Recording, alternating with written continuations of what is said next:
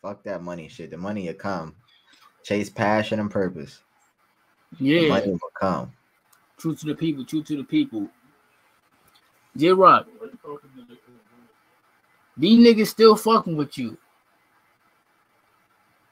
What you gotta say to niggas that still calling you a fucking scammer and shit? Honestly, nothing, to be honest. I don't really say anything to the people. Like, I still get people in my DMs talking shit. Not necessarily saying scammer, but like just talking shit overall about like my platforms and things of that nature. I don't really feed it no mind anymore. I used to, like when I was on YouTube. I don't really pay a lot of this shit no mind no more, to be honest. I kind of just take it how it comes because that's just a part of the territory.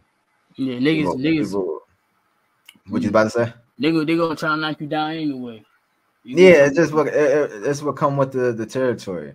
And as far as the situation goes, because I don't even think I ever spoke on the situation on like a platform or anything like that. But as far as the situation even goes, it was a feature that I was supposed to get done.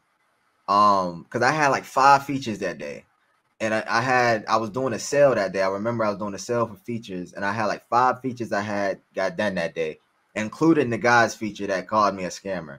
I did the feature, but I forgot to send the song to him because I had so much fucking features that day. So I forgot to send the song to him. The whole time I had the song already done, I just forgot to send it over. Instead of the guy reaching out to me and calling me on Instagram and things of that nature, he immediately went on fucking YouTube and tried exposing me. That's when I got pissed off because it's like, bro, I don't have no reason to expose you out of $100. Like even with me and you, like if something come up, I'm gonna let you know something came up. Like I don't have no reason to just run off with your fucking money. You know what I'm saying? Like I just didn't like how the guy just went straight on YouTube just trying to get clout off my name when he could have easily fucking emailed me or, you know, and even if I didn't respond back, give me time to respond, bro. Like I got DMs flooded. Like I'm not just gonna respond like this. How the niggas in DMs.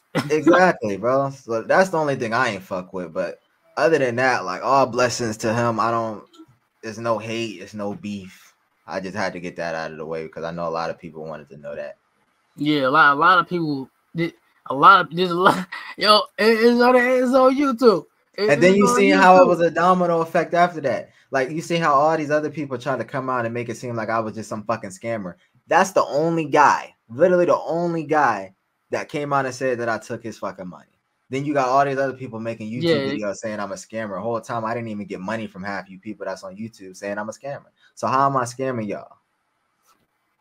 There's a lot. There's other people. There's a lot of short pages too that I started seeing like a lot of people try to. You know what I'm saying? I seen like, a lot of interviews try to get you.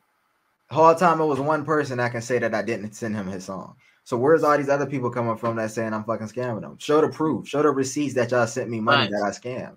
I never seen a short of y'all showing receipts other than that one person that I didn't send the song to. So I don't know, man. I thought it was strange. Like, nigga trying to mess up your brand. That's what it is. They trying to fuck up the brand, but it's like, come on, everybody that know me knows, like, nigga, just reach out. Like, I have no reason to take your money. Like, even like with this shit, if I wasn't, because I was thinking because I was gonna have to reschedule this shit again because I had some shit going on this morning. Like, even if that was the case, I would have sent you your bread back and we could have did it another time. Like, I'm not out to take nobody's fucking money. Facts. That ain't my stilo. I don't run off with people bread. True to the people. Word. True to the people, bro. True to the people. True to the people, bro. Just keep striving. Just keep striving, bro. Mm-hmm. Facts. Shit, man. Do you see yourself hitting a mill? 1 million subscribers on YouTube? Yeah. Once I get back serious and finally get my head out of the clouds, then most definitely. You know, that'd be fine, man. My mind just in all type of different places right now, but definitely when I get my head back focused into this shit, I'm definitely gonna be hitting that million. I can't stop now. Like I didn't accomplish too much to stop right here. Yeah, your growth was crazy though. Your evolvement was crazy though. The numbers you was doing, 1 million views. I said it was crazy. Crazy. I needed this moment though. I'm so glad that it happened the comeback is about to be even crazier. Like I think that's the comeback gonna be even crazier. I needed this moment to really analyze shit.